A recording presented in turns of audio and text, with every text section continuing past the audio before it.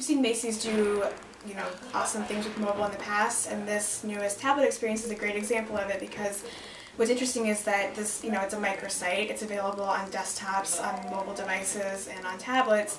And the tablet, after playing around with the three of them, is definitely the winner. I think the mobile portion of it is actually the worst, in my opinion, because you're constantly getting redirected to new links. You can't go back to the original catalog that you were looking at in the first place because you have all these different browsers that are popping up.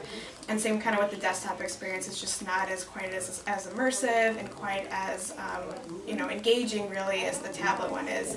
I think it really gives some good insight into what marketers can do to make the tablet experience, which is play a great video and make it easy to shop.